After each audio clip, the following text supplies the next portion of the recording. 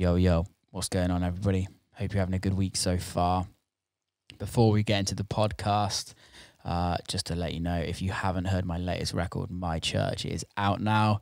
You can grab it on Beatport, Spotify, Apple Music, all of your local download and streaming platforms. The record is with myself and MK, so it's a big one. Hope you enjoy it. Coming up on today's show is a guest that I'm really excited to kind of introduce you guys to if you do or don't know him. James Haskell, ex-England Rugby player, now currently in the DJ world, getting into music production. He's just an amazing guy. Had a great conversation with him. Without further ado, James Haskell. James Haskell, how's it going, sir?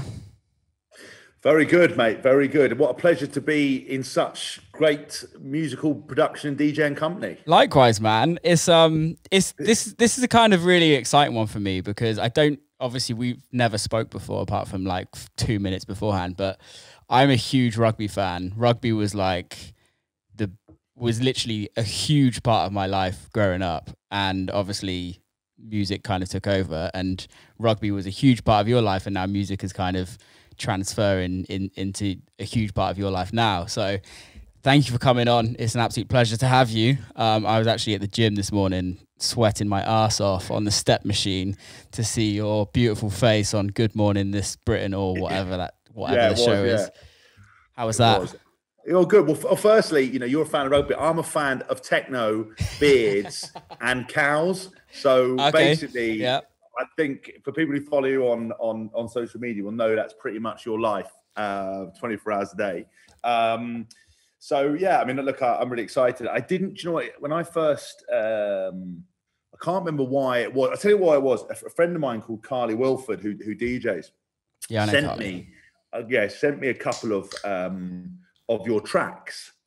Right. And I remember putting them on. I was like, oh my God, who is this producer? Like, they are unbelievable. So then I followed on. Then I was on Spotify, and I started following on Spotify, and I started listening to music, and I found loads of other ones you've done. So, like when you go in like a rabbit hole, you start looking around and around and around. And then I started following you on Instagram. And when I did my radio show, Back Row Radio, I think I put in like Hallelujah and a couple of other ones that you've done. And they're just absolute fucking bangers. And I was like, this is unbelievable. And then obviously, like in the bizarre sort of world we live in, you turned out to happen to like rugby. And we came up with a bit of a, albeit through a social media kind of bit of relationship. But I didn't realise also how big time you were. Like when I see you like talking to people and posting the music you produced and who you've worked with and who you remixed, I'm like, fuck yeah. Paul Clarke's not messing around. See, it's so weird, isn't it, that you think that? Because I don't think that at all about myself. I still think I'm like at the bottom of the bottom. And I don't know if you ever, in like your career in rugby, if you ever kind of had that where you're like, you're playing for England. You're literally playing at the top of pretty much any game that you could get to in your career. Were you ever like, I can fucking be better, I need to be better, I need to do this? Mate, that's my whole life. Yeah. And the thing is, it's like my recipe for success. So everybody has driving factors on why they want to be successful and what motivates them. Yeah. So mine was early on was lack of self-confidence in myself around my rugby ability, so wanting to prove people wrong, wanting to make my parents proud. You go and do that, but because it's what drives you on, when you do achieve good moments, you're constantly looking over your shoulder for the next moment and the next moment, and you want to, nothing's satisfactory. So even if you get a great win, you might focus on a couple of the negatives in the game. Yeah, and it's great because it drives you on, but it means you don't ever appreciate stuff in the moment. And one of my biggest regrets about my career was that I didn't sit back and focus enough. I'll take those moments. So like you releasing your new track Church with like MK. That's fucking mega. Like it's an absolute, it's amazing track. And I think, you've got to sort of appreciate those moments. Just as, my book's out, like, that's why you saw me on Good Morning Britain. It's, I'm not sure when this podcast's going out, but it's a Times bestseller. Yeah. And I'm like thinking, I want book 2. I want to do this next thing. I've got a track signed. I can't announce where it is yet, but I made a track with a mate of mine and we're just working on track 2. And that's been signed. And I'm like, this is unbelievable. But I want more. Want more. And it's good, but you have to see it. Once you see the rest of your sex, you also have to see that it can be your undoing if you don't address it. So even if you regard yourself as like staying humble, some point you got to look at some of the stuff you do. Like I remember watching some of your Instagram videos, like the size of the crowds you're playing to in some of the venues, and also the techno world. From what I can see, is like I'm not cool enough to ever play techno. I'm not like it's like an elite body of really cool kind of edgy people that just wouldn't let me in. With my fucking massive Under Armour trainers and my big head and everything else, it wouldn't work. And I think you see the crowd you're playing with and do it. It's like you've got to pat yourself on the back, I think. See, I think that's the thing though, is that you say all these things, and thank you, by the way. But you say these things, yeah. The record came out with MK a week ago. It's Friday today. This podcast goes out on Tuesday. But I have literally been like, not depressed, but like in a shit mood for the whole week because the record hasn't done as well as I want it to do, and I want it to do better. And I'm like, fuck it, it's done. If you know what I mean. And I think that's the thing. It's like, and what you say about being cool enough, I say that to myself every day. Is like, I'm not cool enough to be at the top with the super cool guys, if you know what I mean. But I think that is the thing. Is like, even if I was Carl Cox, even if you were Carl Cox, you'd still fucking want more.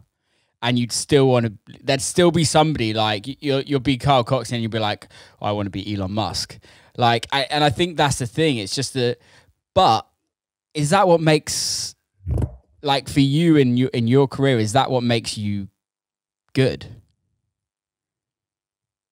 Oh. Sorry, mate. I lost you there for a second. Where did you get up to? Yeah, my internet's playing up big time. What I was saying was, is that where it gets you to be the best in your career? Yeah, I mean, I think, look, firstly, I think your track's great, and you're always going to be pissed off when you don't have as much success you want. But do remember that people are sitting at home, and you have to be in a certain mindset to listen to techno. Yeah, and listen to. You know, that's the thing. Is I've been lucky enough to become quite friendly with Nick Fanciulli, and I was talking to him about music, and he goes, the tech house, techno, you know, unless you're really into it and your mindset, people aren't just going to listen to that at home. You know, classic house, you know, very vocally house, all these kind of things are what is going to be popular. Totally. And actually releasing stuff at the moment is very difficult. And unless it is kind of like a Joel Corey, you know, style, very, very commercial thing that you're going to, you know, it's going to take a bit of heat. And also, you're not getting to road test it in the clubs. You're not getting to put it out there so people see it, start Shazamming it, and it builds up. So, mate, you know, what it is, one of those things, it'll be one of those late bloomers where, you know, when we get back to, well, I mean, unless you're going to retrain as a dentist like Rishi Sunak fucking tells us. What a cunt. What a cunt. What an idiot. As well. I mean, listen, I understand the economy's fucked. I understand that. I understand, you know, we've got to protect stuff. But as an aside, there's 24 other things that ahead of COVID are killing people in the UK at the moment. So you get like 2 COVID deaths. There's 70 from fucking, you know, pancreatic cancer, all these other things that are killing people. And, you know, when the roads get really icy and deaths on the roads go up, we don't all hide inside with our cars. And the whole idea was to protect the NHS. And it looks like it's fine. But you don't tell people, you know, to fucking go and retrain. I mean, that's just a PR disaster. Like, what was he thinking? Like, you know, that was a stupid thing, and he's just upset so many people. Because what is the world without music, art, plays, performances? What is life without any of that? Literature, but what the fuck is it? Well, I tell you what it is. It's all of us sitting at home having shit Zoom calls with people. You know, not like this Zoom call, but you know what I mean? Like, when you've got like 7 friends on it, you can't get a fucking word in edgeways. You're just watching Netflix on repeat. That's life without the arts. I think I totally agree with you, but I also have a different view on what he said. And I don't know if you've ever experienced this when you were younger, kind of going through the rugby stage, and maybe kind of after rugby, going into MMA, going into music, etc., etc. But the amount of times I got told by people, you should get a fucking real job. Like, my music teacher at school told me that electronic music is not a career. Like, fuck yourself, dude. Mr. Taylor, you're a wanker. Like, Mr. Taylor. Fuck you, Mr. Taylor. And I kind of wish people kind of took that as like even more of like a boot up the arse to go, come on, let's just heads down and let's make this work, because I don't think there's so many people that don't understand our industry. There's so many arts industries I don't understand, and I understand our industry to a certain extent, and I just know that there's gonna always be those people kind of talking shit on us. There's always councils trying to close down clubs because they want to build houses. There's always somebody kind of pushing against, yet they don't realize how much culture we build. Like, classic example, like Motion in Bristol. It used to be a skate park. Now it's a club. Now it's like a fashionable area. People want to start building houses. Then they want to close the club down. That's how every area goes. Look at Soho in London. Soho was used to be a dive. It was the gay area. Like, it was pretty grimy. Now look at it. Now it's like Shoreditch, exactly the same. And I'm walking around there trying to buy a porn mag. You just can't get one anymore. Do you know what I mean? I can get some reasonable new build housing.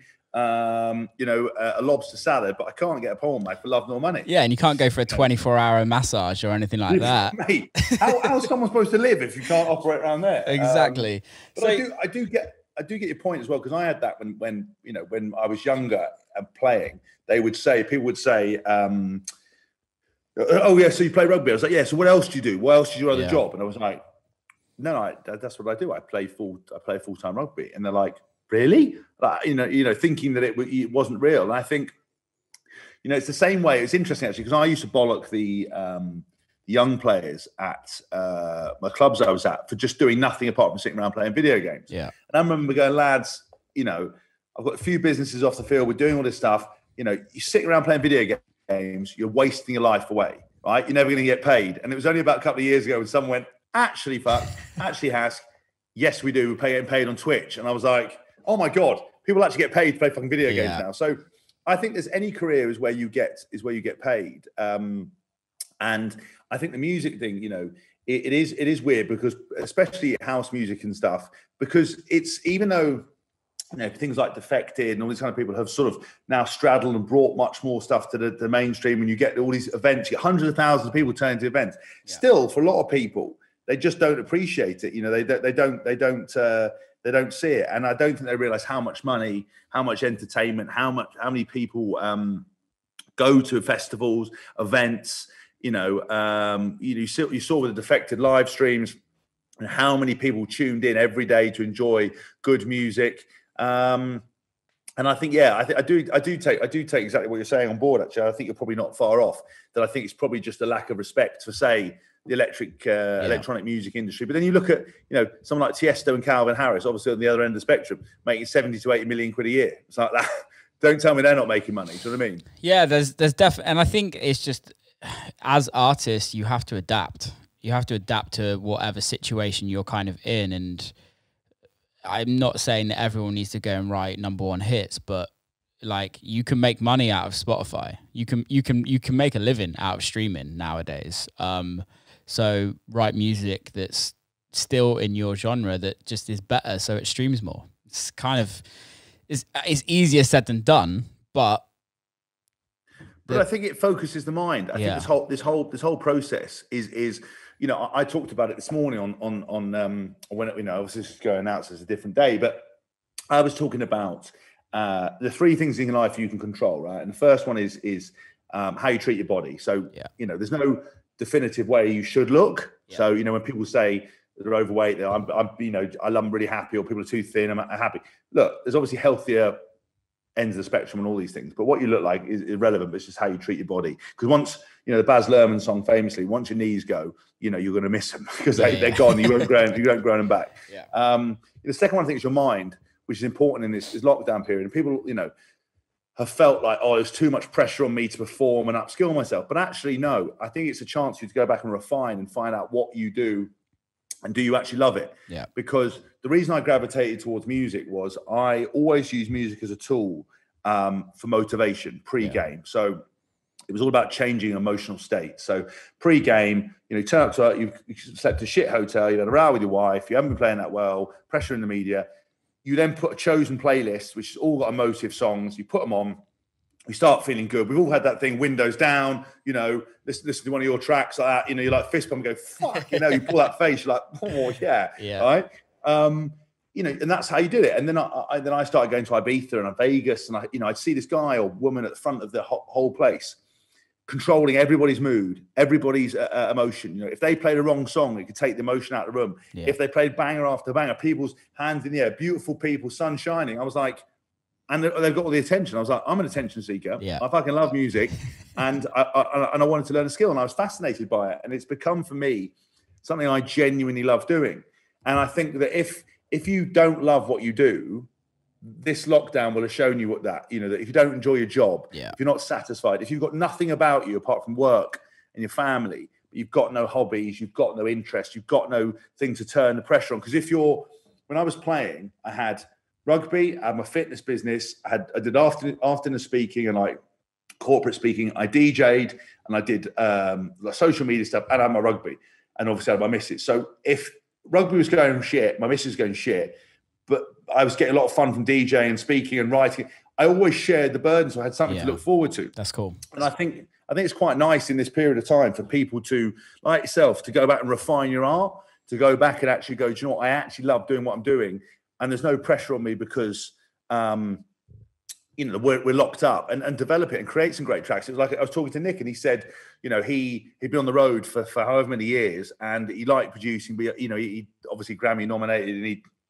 done bits and pieces, but hadn't really done it recently, and was like, actually, I love being back in the studio now, and it all sort of coming back to him, and him working. I think he's got a couple of collaborations with MK himself, and a few little things going on that it really shows. I called my mate up, and who's far better on Ableton than me, but I know, I did a tool room course, so about 12 weeks, so I know what I'm looking at.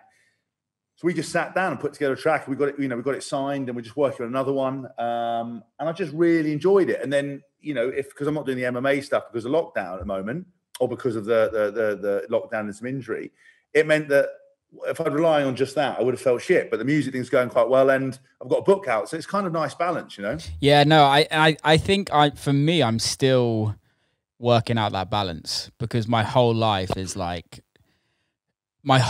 music. And even when I'm touring, so my kind of daily routine is wake up, go to the gym, go to the studio, and then in the evening might catch up with some mates or cook some food. That is literally even when I'm touring, I'm still doing that. And I think since coming home, that touring stopped, and it's been so nice to spend time with family and friends, but I'm still I'm still just doing the same thing. And as much as I love it, I'm I need to do something different, but I also need to learn how to relax. And that's the thing for me. I don't know during now or where in your life, if you ever learned to relax, but it's fucking hard. I can't relax. Yeah. I can't relax. And it's a real problem. It means that I will sit and work till, 11, 12 o'clock at night. I take my laptop into the other room. We're sitting there watching a movie. I'd be on my phone. And because, when I was, say, for example, for lockdown, a normal week was, say, Monday, go and speak at Investec. Tuesday, go to Gloucester and speak at a Rotary dinner. Wednesday, film for MasterCard. Thursday would be a day off, but I'd have training. Friday, fly to Belgium, DJ Friday night, back Saturday. And you just went round again. Yeah. And then everything was always very different. And people find it quite hard. I think if you're a workaholic, they see me as a workaholic, they find it quite hard to reconcile. How can you do this? Because one day your mind's on music. So you're preparing a DJ set. Then you've got to write the speech, because it's not regurgitated stuff. It's specific to that company. Yeah. And then it's a lighter hearted speech. And then it's suddenly going to Mastercard and talking about other stuff. It's a very kind of weird thing. So what I've realized is putting the media down, to putting the laptop down, putting the phone down, putting a cut off in your diary, and going, right, at 7 o'clock, come what may, I'm not going to put anything, I'm not going to do anything, and then things like at meal times, if my wife's not here, I will put breakfast, nice coffee, nice food, and I'll just put on Netflix. Won't pick up my phone, won't try and eat and work at the same time. And I think, it's interesting what you're saying about yourself with that. It's just, if you find something else that can nestle into that thing, apart from combing the beard and oiling it up. If you can find something else that will sit alongside that, do you know what? It'll probably make you a better producer, and it'll probably make you better focused, because you will have balance. So when I was playing, people criticize me, say you're doing too much, you're not focused on the task in hand. But if I knew that when I turned up at 7:30 in the morning and I left at 4 o'clock in the afternoon, everything about that point was about what I was doing. So I wasn't trying to answer emails, speak to people. It was just about rugby. And it was like, and I split my day up into areas of self-improvement. So it would be simple as diet, speed, handling, recovery, stretching, all these things. Yeah. And if I did each one of them for the allotted time, that was like 1% each. I was 10% better than I was the day before. Yeah. And then when that day finished, I would then come home and focus on my next job and next task. And that gave me more balance. So it meant that I was actually more focused on my task. If you've got the same routines you train, which is great, because that's great for mental health, great for being routine, getting up. Then you eat, then you go and sit in the studio. I find sometimes when you go to sit down, if I think about DJing and putting a set together in record box or what I'm going to do, if you start going on your emails and then your WhatsApps, you've got to go and define and box and go, this next hour is DJ only. Yeah. Go and do that. When that's finished, that next hour is email. Because there's so many ways for people to get hold of you. It's fucking wild. You have to box it up. Yeah. Yeah, I totally agree. I think it's about focus, isn't it? It's if you can dedicate your whole time to one thing, you're going to be the best you possibly can do at that. And I think when I can only speak for myself, but when I'm in the studio writing and my phone's going off and I'm doing emails and then my manager calls me and then my mum walks in from across the street or something like that, it's like you're not focused, and I'm not writing the best music. When my phone is away and when emails are off and when I'm just like pissing about, that's when the best ideas come out. But my internet keeps on popping in and out. It's so annoying. But when it comes to, let's go back to rugby a little bit. And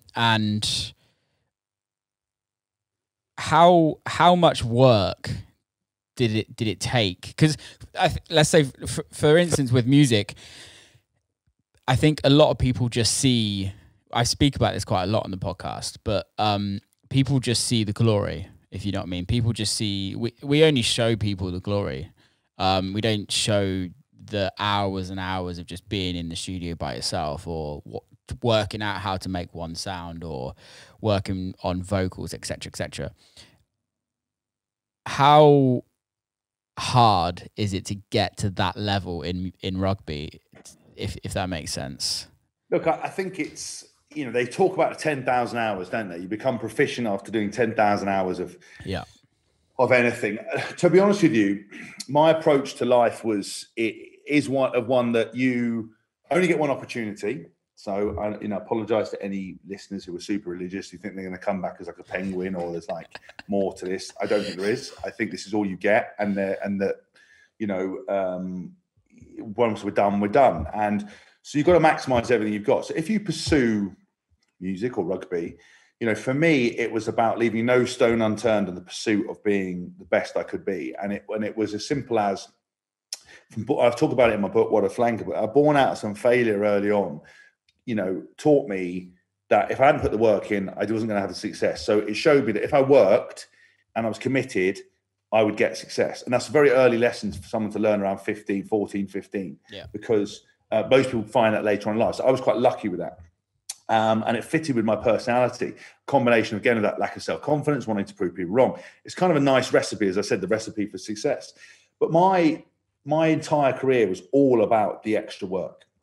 So, you would, spend, my normal week would be play Saturday, Sunday off, in Monday, in Tuesday, Wednesday off, in Thursday, in Friday, play Saturday, go around. And then you would be, in 7:30, most of the time out the door, 3:30, 4 o'clock, maybe slightly later. But then I would go and see, the best physio I could find. Even though the club provided physios, I was like, listen, I'm not prepared to take everything that's on offer. I think you can find better. So I went and found better. I went and found a better nutritionist. I went and found better strength coaches. I went and found speed coaches. I went and found players that I could look up to and admire. And I reached out for help, and I was constantly on this journey. And mental health was a huge focus for me. It's interesting as well, because I think I haven't used it for DJing stuff, because probably the most nervous I get is before I go on and DJ. I don't get nervous about anything else really, because it's something I'm still learning. There's perception that I'm going to be shit house. So people are looking for you to fail. Of course, yeah. So I reached out from the age of kind of 17 to 35 to a sports psychologist, and started off with things as simple as using music as a tool, getting consistent performance, dealing with failure, dealing with upset. For example, like you said about your track, being in a bad mood about it. I the other day I was trying to put this fucking tool room mix together, right? That Arsenal do, and I was DJing, and I'd make a mistake, like with the V10 Pioneer V10, you got so many little things on. I left an echo on for like two beats after the fucking end, and it, and I sent it to my DJ teacher. I was like, "What do you think?" He's like, "Did you leave the echo on there?" I was like, "Fuck! I didn't think you I didn't think it was that prominent." So then you go back and do it again because you're nervous. So it would be something I would go and speak to them about, and they would. And I remember saying about mistakes in games or making mistakes and being worried about making mistakes, and she turned around and said, very much like what your analogy with your track making is, when an artist paints a picture, all you see is the final picture. Yeah. All you see is that, right? What you don't see is the thousands of scrumpled up pieces of paper sitting by the fucking bin where they've written it, scrumpled up and lobbed it away. Totally. And, rugby in sport is very much like, so the mental side was so important to harness. So, mate, it was an all-encompassing thing. It was, they talk about 9 to 5 jobs, but it was actually the 5 to 9. It was what you did outside of that area and how you applied yourself. Even the decisions not to go on the piss with your mates, not to go and eat bad food or whatever. And it was a constant struggle, because I missed out on university. I missed out on lots of things, and I didn't go traveling.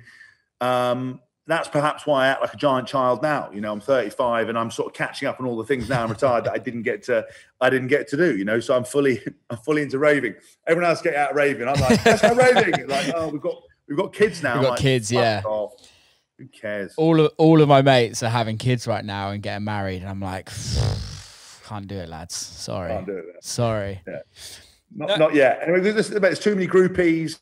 You've got to show the beard off. Like, you know what I mean? It's just, there's too much admin. When the world goes back to normal, and it will, because there's no way we're going to keep up with this stupidity for a long time. Because just like we don't lock each other away and stop eating bad food and stop smoking for cancer, we ain't going to carry on doing stuff for this. But we just got to manage this weird bizarre storm for a bit. Yeah, this time next year we'll hopefully be back to normal and kind of back in the clubs and back doing what we want to do. So a book. Obviously your book, What the Flankers, has just come out. Why did you want to start? Why did you want to write one? So this is actually my 4th book. I've got more books than 5. I didn't know that. Why did I not know this? 4's not that. It's basically So I started a podcast a while ago that I'm not going to talk about the original name, but it's now called The Good, the Bad, and the Rugby. And we basically got about 16 million downloads, and it had been running for 2 seasons. I think it's 100 shows, and it was like 60 or 17 million downloads. That's amazing. Reached. And, I was sort of always a bit tentative about writing autobiography, because I wasn't sure that people would be interested. I wasn't sure that I maybe had the gravitas or the tactical insight and stuff that people are interested in. But then I realized that most autobiographies now, especially from sports people, very sanitized, can't say anything because they're worried about getting sued. A lot of people do it while they're still playing. Yeah. I wanted to create something that was book of short stories, which was fun, but was able to show what the journey I'd had from living in Paris, New Zealand, Japan, England, playing 77 times for England, going on the Lions, all the scandals, being a front page of newspapers, the mad off-field activities, and also throughout my career, I'd always had to hold my tongue. I'd always had to not say, what I really thought about things, because you can't. You want to keep playing. Life's all about politics. We all know that one friend or one person that is great for speaking up, and they're always like telling everyone how they really think.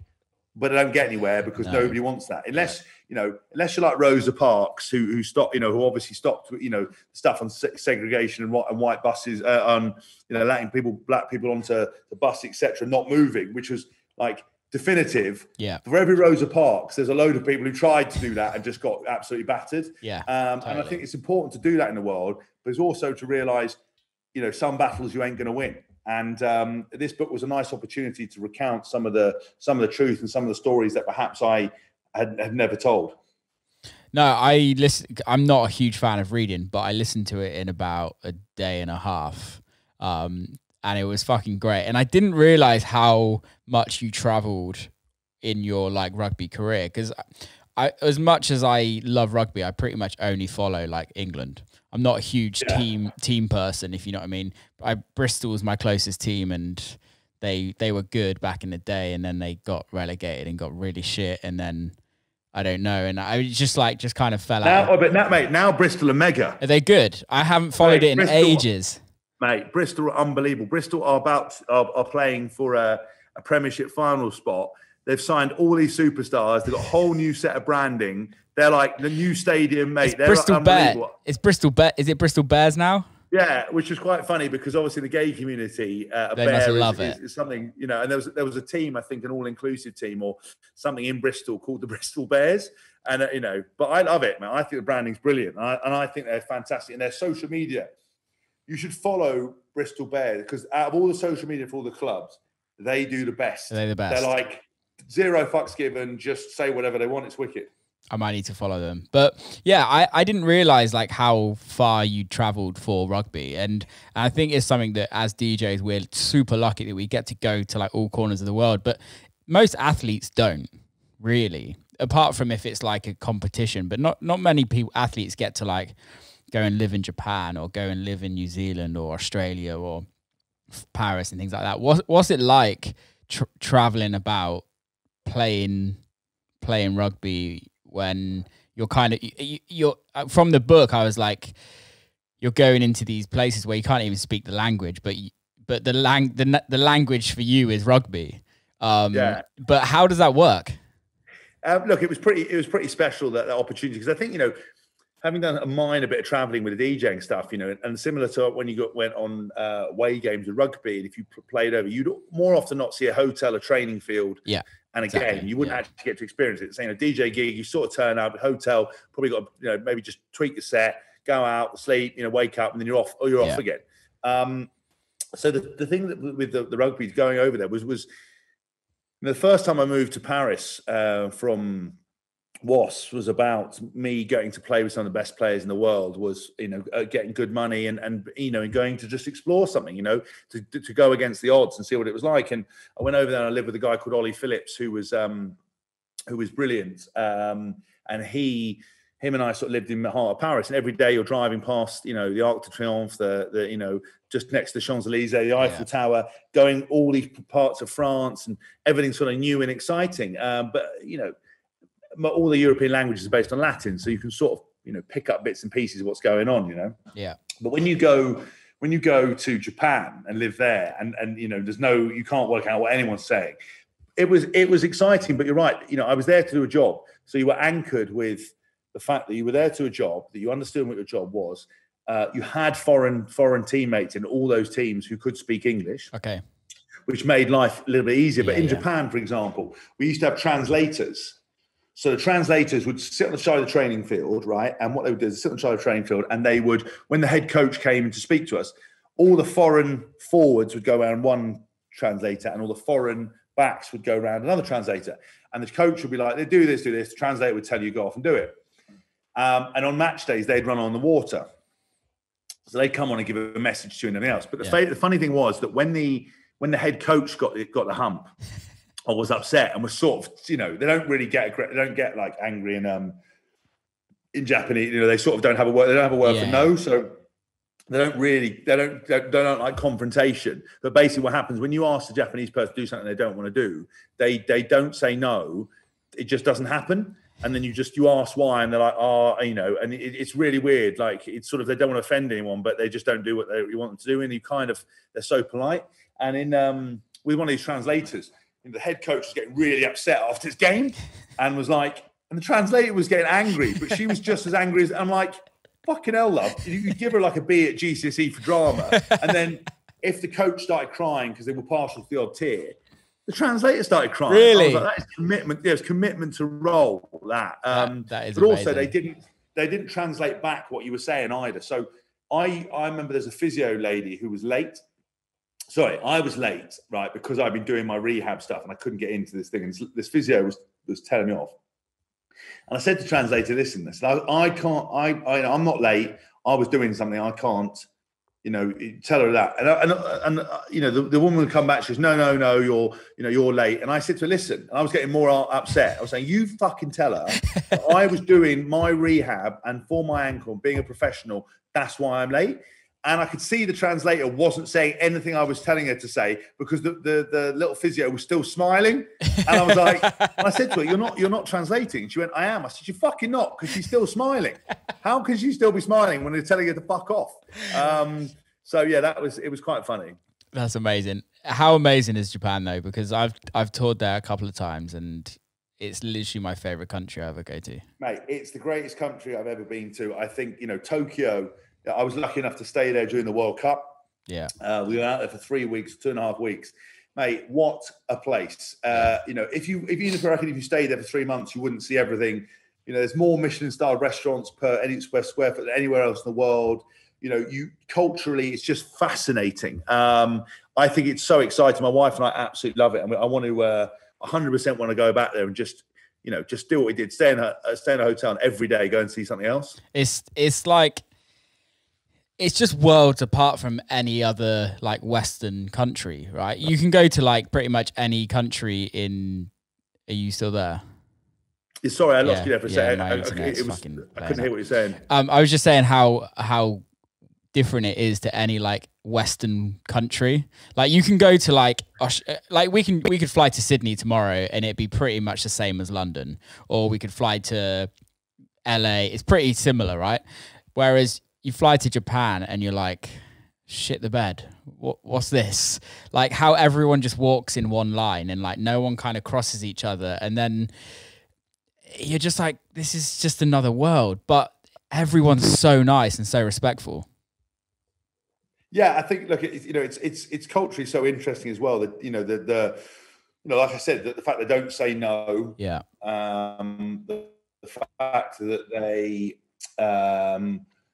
everybody has a job and it's really important to have a job. And, but even if it's weird sort of things as well. Like if I was a boss of somebody, my staff wouldn't go home until I went home. Yeah. Because it's that perception of being successful. And there's just literally jobs for the boys everywhere. So even if you're walking on the pavement and there is a tiny hairline crack, you get a dude there with blue overalls, a red fluorescent sash and a tiny little luminous lightsaber.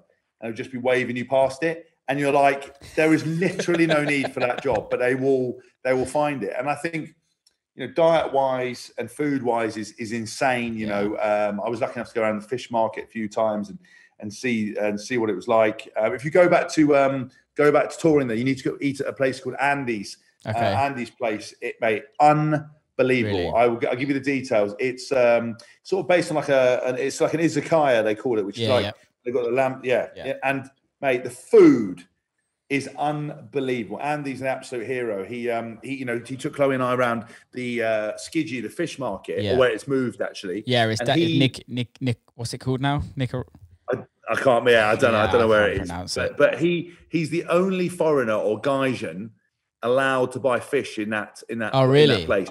So he'll take you in. So it's like me and Chloe and him, and just all Japanese people. There'll be no other Westerner in there, and he's been doing it for 20 odd years. And people still try and challenge him and throw him out. And he's like, no, but he because he owns this restaurant, mate. It's amazing. So he goes and you see him buying the tuna, buying the fish, buying this, buying the eel, and mate, the food. I wish I was there now. Actually, it's absolutely amazing. I love Japanese food. I make like ramen quite a lot. Ramen's like, really? Yeah. I love cooking, and I've got. See, that's your thing. Yeah, that is it. It is the thing. I've got a food page on Instagram, which is quite funny. Have you? Yeah.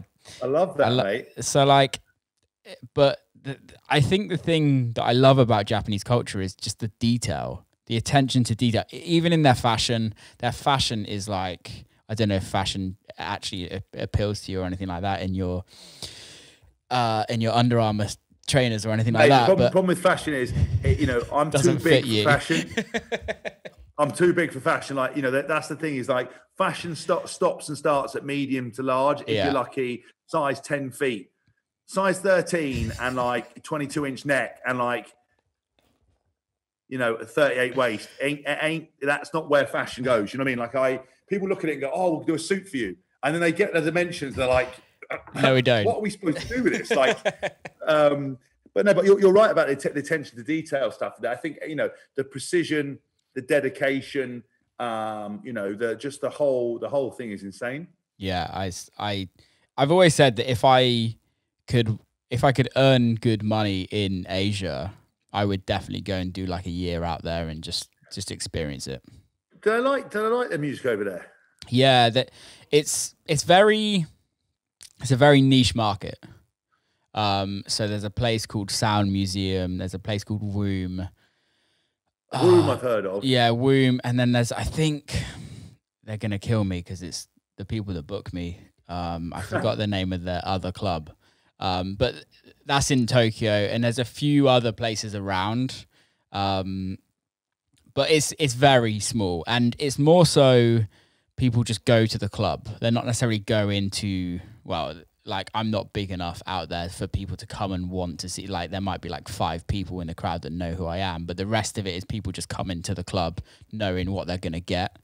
But there's something about the culture that I really like. It's very like underground, but it's also very community based. So like all of the promoters, like all of the resident DJs, they're all super nice. Like you go out there, they all take you out. They look after you. Like it's the best kind of hospitality that I've ever experienced in any touring. They will get you steaming and take you to karaoke as well. Yeah. Well, I don't drink. I'm like, I'm teetotal. So they try to, but we just end up eating ramen. So last time I was there, they just feed me. It's literally like we go from one restaurant, we ate like horse at one restaurant, and then I've had raw horse sashimi. Horse tartar. Yeah, it's so good. I know, so good. I was like, fucking Black Beauty, get him, put them in a wood chipper. I'm ready for dinner. My mum and dad have horses, and I sent them a picture, and I was like, here we go. This is Bumble or Muffin on the plate. I love that. Typical horses, they Bumble or Muffin, oat, pancake. The worst name. They bought these 2 horses, and I was like, what's their names? And they were like Bumble and Muffin. I was like, who the fuck called this horse Bumble and Muffin? It's like McLovin as well. It's just like Tiesto, just one name. That's all you need. Yeah, exactly. So growing up, where did you grow up? So I was grew up around Windsor, mate. Okay. Born with a silver spoon in and around my mouth or arse, whichever one the expression. Yeah, in the arse, definitely. Probably definitely in the arse. I went to boarding school, so that was that was character building. Is rugby like? Do you have to go to boarding school to become successful in rugby? No, look, I think look for a long time, rugby is seen as an elitist sport, and to be honest with you, the issue with it is that actually rugby is just not as popular as people think it is. People inside rugby think it's the be all and the end all, but it's actually not. A lot of people are like yourself. They support England. It doesn't really filter down to the club side. Yeah. And the thing with it is that they don't play rugby in state schools, really. They don't play it normally. Football is the most accessible, easy thing to do. And, we just don't have access to it. So that's when the grassroots rugby clubs, local rugby clubs are so important, because that's a merging of everybody. Yeah. And, I think there are lots more people who didn't go to public school, but there is always this sort of belief that, if you don't go to public school, your face doesn't fit and you're not right, we're never going to make it. And Ellis Genge, a former teammate, a really good friend of mine, was saying, he reckons there's 3 or 4 blokes on the building site where he used to work that were better than some of the guys in the current squad, but just didn't get the opportunities to play. I think you can only do with what's in front of you. You can only play with what's in front of you. But I never wanted to be a rugby player. I wanted to be in the SAS or drive a JCB. And I basically just went to a school where my dad used to go to, and I did everything in school. So I wasn't, yes, I'm a meathead and a jock, but I wasn't sold to that. My A levels got A and 2 Bs, history, politics, English. I did the theatre, I did, football, tennis, hockey, did everything that I possibly could. Not very well at it, any of it, but just cracked on with it. And then the rugby thing was an opportunity that came up that I accepted to do for a year, and I deferred my university entry for a year. And 18 and a half seasons, I was still doing it, and it's kind of a bit of a weird situation. I don't really know what I would be doing if I wasn't doing that. I think that's an amazing thing, isn't it? Because it's like you don't have your heart set on one thing, but you just put everything into it to make it work. I think that's that's the thing. And go on. So I'm interested why you don't drink. Have you never not drunk? Not really. So I used to drink occasionally when I was like in your teenagers, and I just never liked it. And also I was training all the time, so I was like playing rugby a lot when I was younger, and never. I was like like when you're at grassroots level. So so you're playing grassroots, playing school, playing. This is like year 9. So how old are you? Like 14, year 9? Yeah. You're playing. So you're playing grassroots. You're playing school. You're playing first team school. You're playing county, and you're playing district all in 1 week. And then that just kind of keeps going and going and going. And you're like, I can't I want to be the best at what I can, and I can't afford to just get pissed with all the lads every weekend. What's in your rider then? What's your rider if I was to put you for a gig? So there is alcohol in the rider, but that's always for your mates. Right, fine. Always got to keep. What? I want to know what's your. I don't know. A bottle of Dom Perignon, a bottle of Don Julio 1964, a couple of waters. Yeah, tequila for my manager. Bottle of vodka because that just anyone can just drink that. Yeah. And then in America, LaCroix. We don't get it here, which is. Is that the one? Is that champagne with the cross on it? No, it's just sparkling water. Flavored sparkling water, and then some Voss water. I'm a posh twat when it comes to water. Fucking you got it, mate. I'm a Fiji water man, actually, a bit of Voss as well. No, because it's interesting because my rider is it varies. So my tour manager, whenever I go and do something, he'll go, "Are you drinking tonight?" And I'll be like, "No," and it'll always be bottle of water, 2 tubs of original Pringles, some Marks and Spencer chicken slices, a Waitrose chicken slices, a pasta salad, a packet of chewing gum, a couple of Red Bulls. And that's it. But then with the lads, it's bottle of Dom P, bottle of Don Julio, and a load of mixed and a bottle of red wine or white wine for my missus. Yeah, that's it. But also apparently, if you go too big with the rider, I mean, obviously, I'm not at your guys' level, but when they look at it and go, "Fuck me, they're paying you this," and you're doing an extra $2 grand on the rider, people just won't book you. Well, I think it comes like. So my manager, he used to be he was like one of the biggest agents in America. So he looked after some like extremely big people. And yeah, he was saying that pretty much your rider just comes out your fee. So they see your rider and it just gets taken out. So you're kind of paying for it. So it just doesn't really make sense at all at any level to have a huge rider. Unless you're like Lady Gaga. I remember I worked on a show in Ibiza and Lady Gaga was there, and I was DJing, but I was working in like production then. And Lady Gaga's rider literally filled up the whole of the green room. It was like fresh sushi, like everything. Like anything you could think of, like was her rider. And you walked into the green room, and there was like 2 or 3 green rooms next to each other, and one green room was literally just her whole rider. And you're like, okay. But I think what's interesting as well, some of them, they reckon that they don't even know what they've asked for. There's a lot of their like management and PR that get on and do that. I mean, I just tried to think about the practicalities, but the best one I did was I did Harper Adams Uni, right? They do this like thing when they spend 100 grand on this like end of year ball, right? They get like Jaguar Skills, they get everybody to come down and do it. And I DJed it one year, and the bloke was, "Oh, you got quite a reasonable rider." And I was like, "Really?" And he goes, "Yeah, we had scouting for girls in here, and they asked for a dog, a puppy." And they got and I said, "Well, what did you do?" And they said they got a puppy, and I was like, "That's dedication." What do you mean? And then I said, "Well, what else do you have? He goes, well, this other band asked for a signed photo of Desmond Tutu, right? But obviously that's the whole point, is based on that Rolling Stones. Yeah.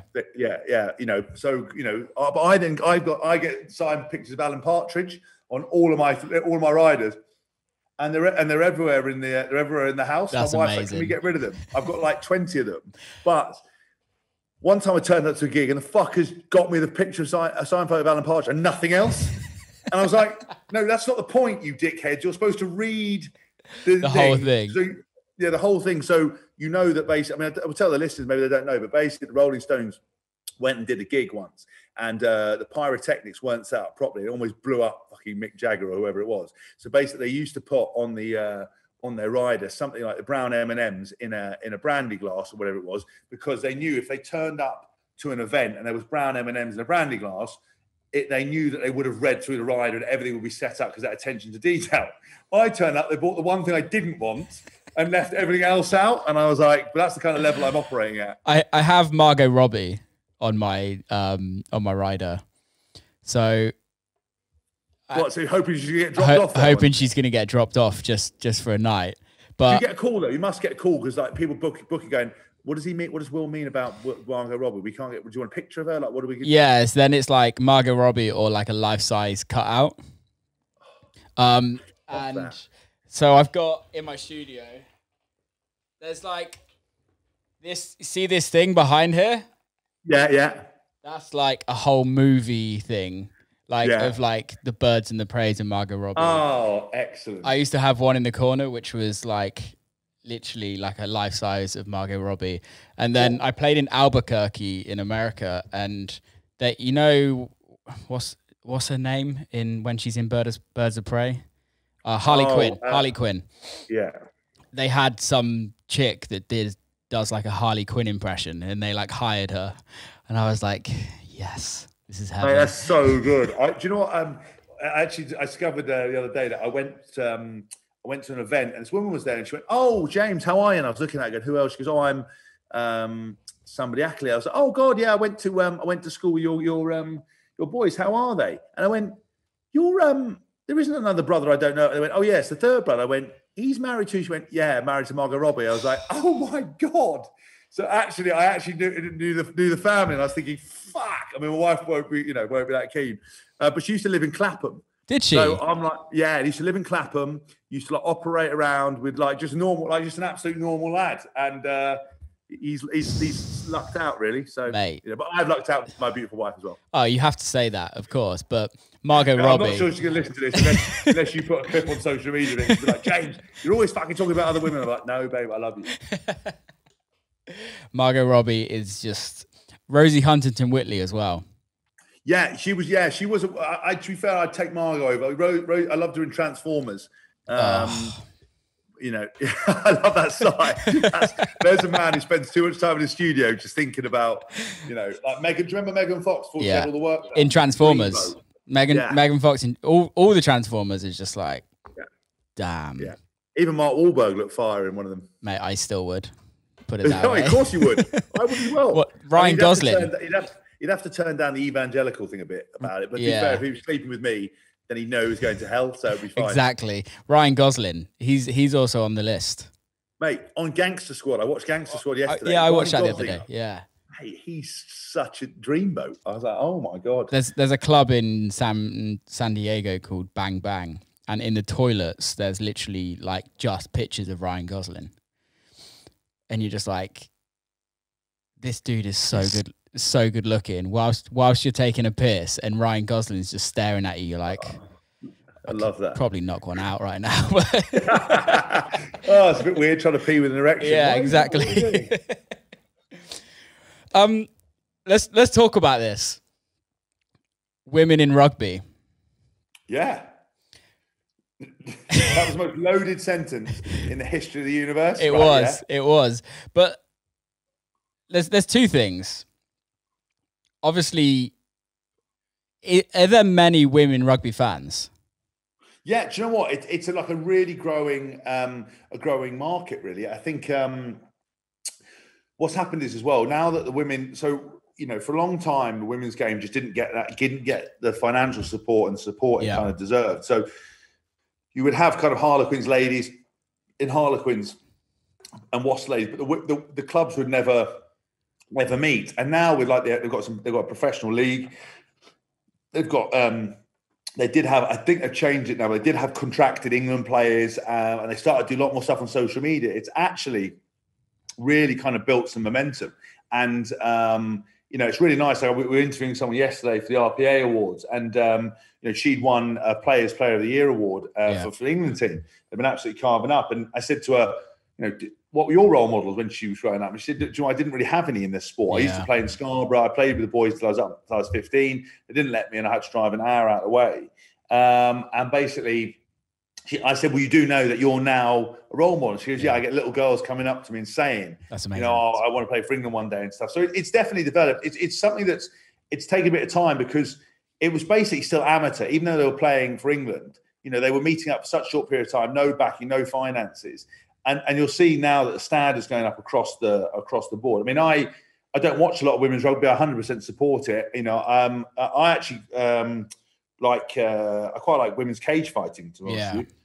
Boxing, I think. But I think women's rugby, I think it's brilliant, and I hope that it keeps growing. And I think the stuff they're doing behind on social media and things it's like creating personalities, so people now know who these players are and what they're doing. And I hope that the men's side, England side, could do more with the women's. I think the club side, you know, when you go to Harlequins now, all their posters and pictures on the wall. So it means that they're seen as the same importance, which I think is the right way to do it.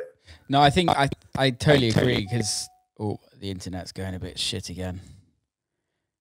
We back? Can you hear me? Yeah, you're back. Sorry, you froze them. No, it's fine. I totally agree, because growing up, like, women's rugby was just never really the case. But I think I've started following it more and more on social media, and kind of social media is an amazing thing for kind of making awareness. Oh, can you hear me?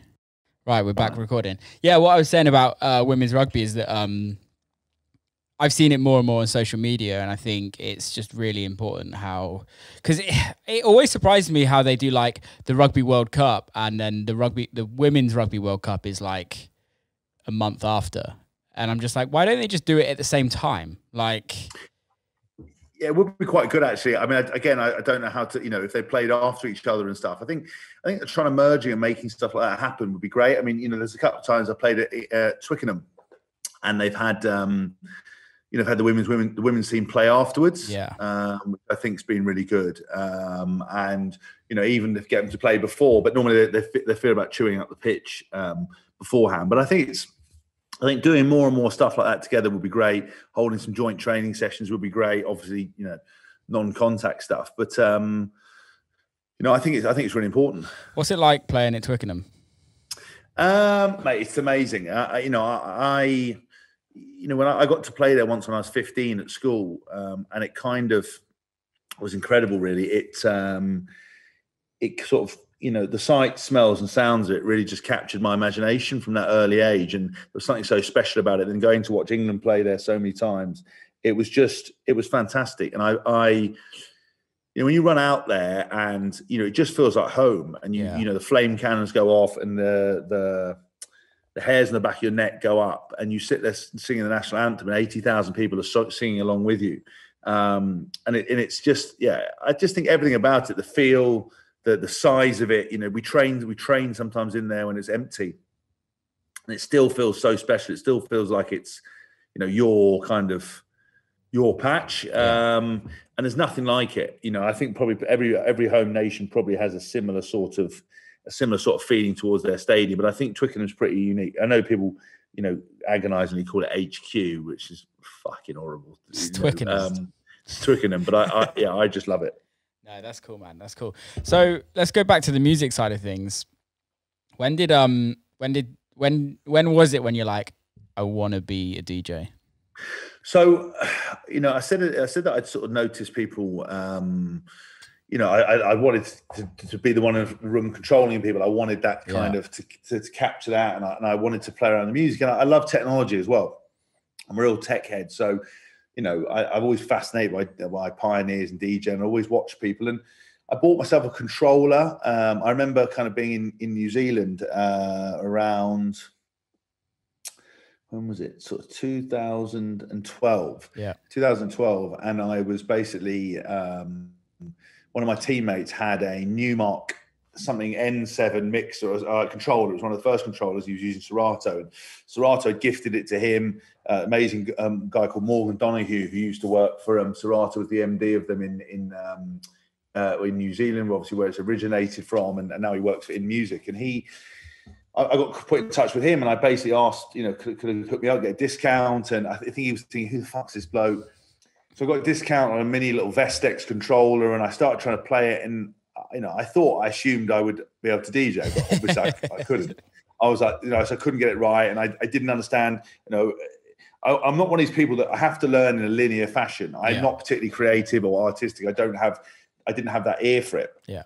And I started playing around, and basically it turns out that a lot of rugby fans are DJs. So I got a chance to do something with Seb Fontaine. He gave me a lesson on tractor once, which was great, in a club in Clapham, on a place called Void, or not Void. I can't remember what it's called, but it was amazing sound system and stuff in there. And he gave me a quick lesson, which was great. And a lady called DJ Laura, who helped me, and Jaguar Skills I got to know, and he was a fan. He's amazing. Maybe he tried to teach me beat juggling and stuff, and I was like, fucking hell. So I was doing, and then I was doing all these things, and I just couldn't quite pick it up because I didn't understand the structure, music, phrasing, beat. I just didn't get what's going on, And actually, weirdly enough, do you know the hip hop DJ P Money? Yes. So P Money gave me a DJ lesson once in New Zealand while I was on a night out steaming, and he was trying to show me, and I'd be like, "Is that right?" He's like, "No," and I couldn't hear. No, obviously now my ear is such that I can hear when anybody makes a mistake. Which fucks me off, because I make mistakes all the time. You can't just pretend you didn't hear it. Get away with it, yeah. You can hear something drift off and drift back and stuff. And it's amazing how many people don't notice at all. Like, you'll ask people, "Did you notice that?" Like, no. Or you'll hear like some of the best DJs in the world, like Carl Cox. He'll slam something in, or something isn't in. I know he used to use tractor, so things were quite were sunk up anyway, so it didn't matter. But you see him mixing it. You hear people adjust it. I think it's quite nice, actually. It shows you're doing it real. If it drifts a little bit, it can add a different vibe. Shows you're human. Yes, yeah, exactly. Like, come on, it shows you're human, yeah. Exactly. And I then basically was like, look, I can't do this. And a teammate of mine got invited to on a sub bass course. Sub bass is dust now, but it's got paid to this DJ course. And he started doing it, and I was like, right, that's what I need to go and do. So I applied for their DJ course, and I basically did a one-on-one lessons with this guy, John, can't think of his surname, for once a week for 3 months, 4 months, whatever. Yeah. And if you completed that course, you got to DJ at Ministry of Sound. Okay.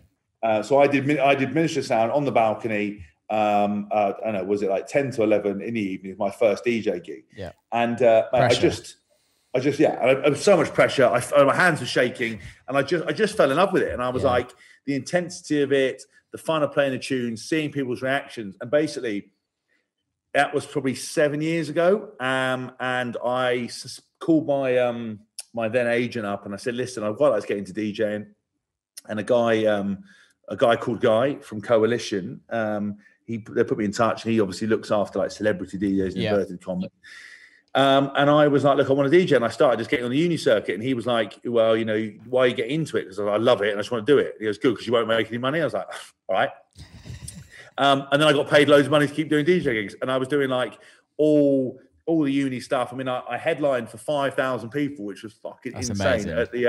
At the Winter Garden. It was the Young Farmers Conference, right? In Weston-super-Mare. Yeah. Mate, that's Brighton. It was in Brighton. Oh, okay. Yeah. Right. So in Brighton, Young Farmers thing, right? And so I got asked to do it, and I turned up, and I was with my wife, and I said, the organizer, let me go and have a look at the setup, right? So I'm look, see, make sure the equipment, because sometimes they're a bit lax to ride, like give you a pair of like CDJ 900s or like or just a 2000 without a Nexus. You're like, you can't. There's no loop. What the hell? I basically walked out on this stage, and there was a band on. So I said, "Oh, who's on after these?" They went, "Oh, you are." I went, "Okay, that's fine." So I could, I don't have to worry about if I was following you. I can't just turn up and play commercial house. I'd have to know what you were doing. And then I said, well, who's on afterwards? They said, nobody. I said, well, what you're headlining? And I was like, what, am I? And I just hadn't read the contract. And I was like, well, how many people are here? And they went, 5,000. And I went, what? Yeah, but not 5,000 here, probably 5,000 in Brighton for the conference. They went, no, it's 5,000. Took me out to show it, and mate, there was a railing with 5,000 people in this fucking thing, like however many deep. And I was like, oh my God. And to be honest with you, my wife said she has never seen me in all the years smile more than I did. And I killed it. And I've got some video footage of it. I said, and it just went off. And, you know, people laugh, go, you're playing. I'm like, but mate, it's 5,000 people. It was wicked. And interesting enough, the story made it into the Daily Mail. Because the young farmers that weekend obviously hadn't been let off the farm for a while, went completely insane, trashed all of Brighton, and even though I had nothing to do with it, they were like, causing carnage, arrests, everything else, and England Rugby player James Haskell was DJing for them, as if I'd done anything wrong. So I couldn't escape scandal anyway. But and then I opened for Craig David last summer in Ibiza Rocks. But yeah, it's weird because I've done sort of 5. Sort of unique mixes and collaboration with Defected. We just worked, 4, and I was working on volume 5 now.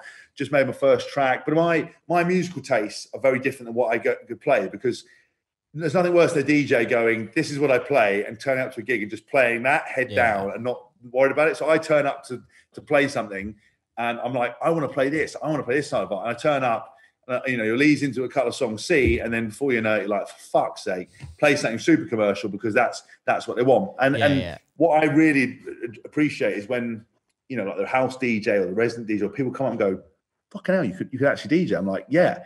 So I go back and see my DJ teacher, Alex Grover. He's from a group called Because of Art, or a twosome production twosome called Because of Art. He used to teach at Sub Bass, and we need to do 4-deck mixing, 3-deck mixing, acapellas, all this kind of, doing all this kind of stuff, because I want to really keep upskilling, and I approach it the same way as I approach rugby. So, I go and tour them. Dev Star's just done a new course. I was like, fuck it, I'm going to do the course and just see what I can, just pick up little nuances and bits, No, I think it's amazing, man, because it's so nice to see your passion in it, like that. When you were talking about going in front of 5,000 people, I literally got goosebumps, because that feeling is, I don't think anyone can ever feel that in their life. When, for me, festivals and things like that, I've been lucky enough to play some amazing festivals and play in front of so many people. And where's your highlights of festivals? Give me some ideas. Where have you what's your top 3? My favorite festival I've probably ever played. There's a festival called Crossed in San Diego, which is just, I don't know what it is. It's just something about it, and it's just fucking amazing. And I played when I was it was 2 years ago I played last time, and I was second from headlining, and it was, so you're second from the festival closing, really. And you literally just get out, and you can't see the end of the crowd. And when that obviously not that many people are there to see you, probably none of them fucking know who I am, but you just have to play like it's your last gig, and you have to make sure that every record you play, they're going to respond to it, and everything that you do, you're doing it for a reason. And when you I don't know if you've ever done it in gigs or when playing rugby or something like that, when you've done a really fucking good job, and you come off and you actually walking down the corridor of the hotel back to your room, and you're yeah, I fucking did a good job. Like Conor McGregor just doing all that, literally by yourself in the mirror. yeah. But mate, that's why do something if you don't get that level of enjoyment out of it and fun out of it? And I think it is such a unique thing to sit in front of the thing, sit in front and perform, and everybody's night depends on it. And just until you've done it and seen that you've gone, I'm going to put this track, or I thought I'm going to do this, and watch everyone's dancing, and then just watch the energy, because you just haven't picked the right track. And then they're dancing like this, and then they'll just they just pick up a phone, just start talking, the shoulder's still going, but then you're like, shit, how do I get back out of that? How am I going to capture them? And it's amazing. I think that's the thing that a lot of people forget about being a DJ. There's two types of DJs. There's DJs that are willing to play to the crowd and entertain a crowd, and there's DJs that people just go because they're just DJs, right? Yeah. And there's some DJs that it's like, I don't know, for example, off the top of my head, I can't think of who, but there's just some DJs that they're just playing that thing, and you're just going there to see them play that thing. And there's other DJs that kind of change things up and kind of play to the crowd, but also within what you play. Yeah, there's no point booking, I think it's difficult for me because I always check as well what music they want me to do, because, I just say this, I'm not doing hip hop, I'm not doing R&B, it's not my thing. I don't, this is what I'm going to do. Well, can you do this? No, I can't. Yeah. I'll do it in the realms of what I want to do it in, but I'm not going to, I'm not an open format, do whatever you want to do. I will make it as crowd friendly as possible. But I remember watching something with Laid Back Luke saying that, he got invited to do was a techno club, and he was playing, and everyone was just like, he just cleared the dance floor because he's trying to play EDM. And he was like, well, if I'd known, I would have played techno, but I didn't know. Yeah, that's the thing. It's like, I think most promoters know like what you play. Like when you, like, let's say for instance, you start releasing records and you kind of build a sound up for yourself.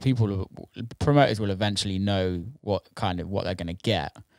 So I'm really lucky where promoters book me to play Will Clarke music, and they book me to, and people pay tickets to see that, and it still amazes me every day that they do that.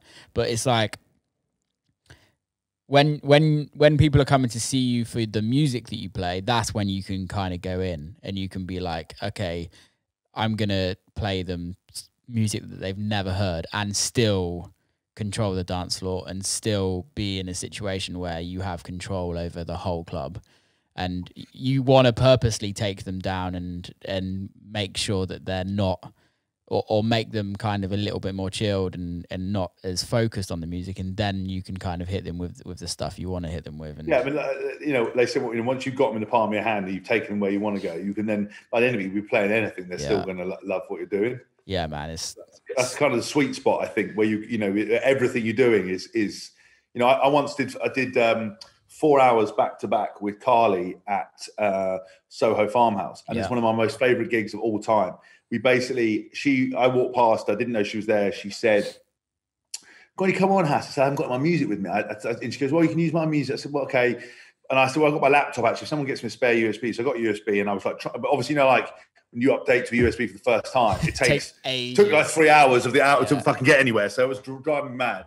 But I started DJing, and I said, what's the vibe? He said, let's just chilled house, right? And so we're playing, and we just started slowly building up stuff. And there was probably about, 200 people outside on sun lounges, people vibing. And then as we played some more and more slightly cooler tracks, people started gravitating towards the dance floor. The sun was shining, people were serving drinks, and we just started building. And by the third hour, going into that last hour, we had, I would say a good 100 people on their feet dancing around. And I was, we were just going back to back, one song, two song, whatever it was, just vibing, playing. And then the last hour, mate, we blew the doors off. We had everybody in that place on their feet. I mixed XTC song into something else, and it got quite techie towards the end, and I almost cried. It was like such a long build up of a mix. Like the sun was like, people were like hands in the air. I get goosebumps talking about it. Like hands going up in the air. You're like echoing it, boom, bit whatever it is, like a bit low pass, and then it drops. Mate, everybody went mad. I even got, by the last 10 minutes, I ended up playing just losing it, losing it, and everybody's fucking throwing shit in the air. And the owners were like this. The managers, two of the managers, like, just keep going. So we went for like another half an hour. They were supposed to close everything. Mate, it was the greatest fun I've ever had. And it was. I didn't get paid, didn't do anything. Just spent 4 hours with a mate, just seeing where we could go and seeing what we could do and who we could capture. And mate, I'll send you a couple of videos at the end because I've still got them. There's me like just singing along with the words. Mate, it's so cool. Oh fuck, man, I miss it so much. I miss it so much. Do you do a lot more stuff in America than UK? Yeah, so I signed to Dirty Bird Records years ago, and kind of obviously they used to be bigger in Europe, but they've Claude. Who owns Dirty Bird? But Claude Von Stroke. Right, okay, yeah. So the whole crew kind of became a lot bigger in America. So yeah, I ended up starting to get booked in America a lot more than I get booked here. In the last last year, and obviously the plan for this year was to kind of move things more into the UK and Europe. But obviously Rona fucked us. But yeah, that's the plan eventually. I love America so much. Like, it's my second home. I live there as well. So you live in the heart of house and techno in Detroit. Yeah, and it's strange because Detroit has this like amazing musical history from like Motown. Like, I don't know if you know, but Motown started in Detroit. You had like some of the best music come out of Detroit, and it's a very blue collar city. And then you had like crazy race riots that were just like where pretty much the city got burnt down. In fact, the first place where I lived in Detroit, the roads were cobbled stone still, and there was like potholes in the roads, and I was like, why are these roads like still like so bad? And they were like, these were the tank marks from when the race riots happened in the 60s. And I was like, Jesus Christ, like that city is, I absolutely love it, but it's gone through so much shit that you like nowhere in the UK has gone through what Detroit has gone through. And yeah, and then obviously techno is the birth of techno. So the heritage of music in Detroit is unbelievable. The scene in Detroit now is not as good as what everyone thinks it is. You've got the Paxahau guys, you've got the Paxahau runs Movement, which is the best techno festival in the whole of the America, pretty much. It is the festival to go to if you like techno, and that's run by a promoter group called Paxahau, and they're amazing. They do amazing things in the city.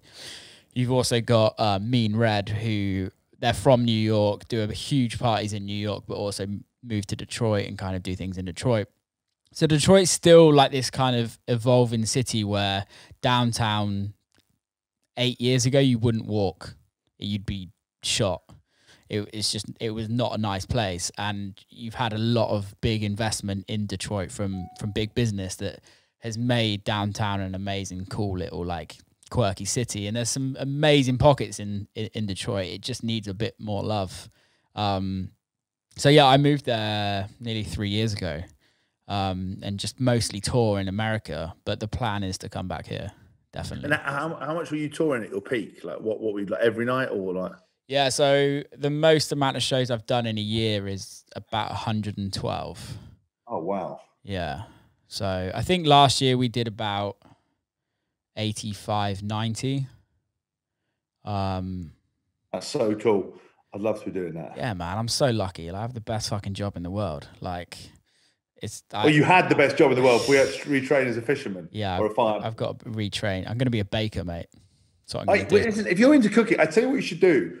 Genuinely, going back to our opening thing about, you said you should wake up, train, eat, and then go, right, I'm going to do 3 hours in the studio, set yourself, then go and like put yourself lunch, cooking, baking, and then go, I'm going to come back for 3 hours, and then just bracket everything in hours instead of going, I'm just going to sit in the studio and sitting there all day until someone comes and visits you, just playing around, tinkering.